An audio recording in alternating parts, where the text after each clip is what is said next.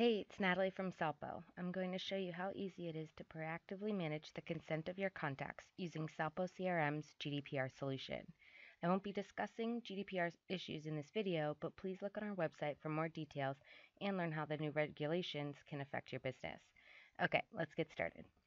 The Salpo GDPR feature can be used as a solution on its own, or you can take it a step further and use it with our platform as a contact management system. I'm assuming you've already signed up for our free 14-day trial. If not, click the free CRM trial button in the top right of the Salpo homepage. Complete the super quick sign up process and import any test records to trial the system.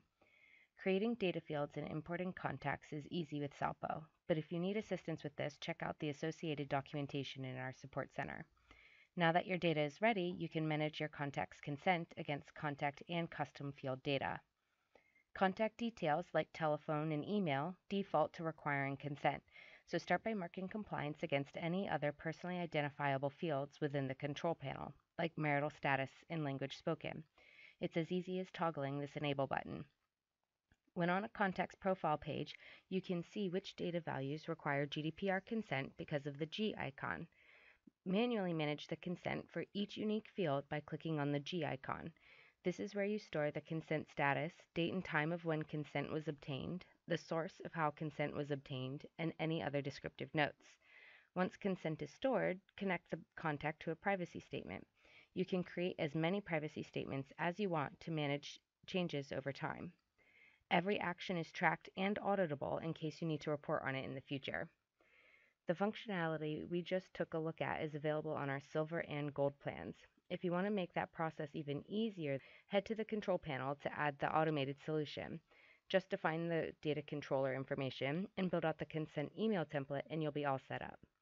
Use the reporting page to build your target audience and send consent emails to those contacts. This emails the targeted contacts with a link to access the Salpo consent portal.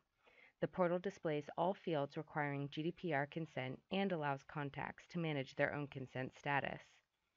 Once contacts submit consent, the contact records in Salpo update automatically by connecting the contact to the most recent privacy statement and updating the status against each GDPR data field.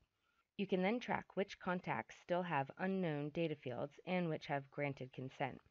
And if you update your privacy statement down the line, send out reconsent emails to only contacts on the older version. Just like the standard functionality, all data collected via the portal is reportable and auditable.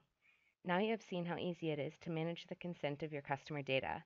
Exporting data into existing systems is easy too. Please email or call us using the information on screen now if you have any further queries. We look forward to speaking with you soon.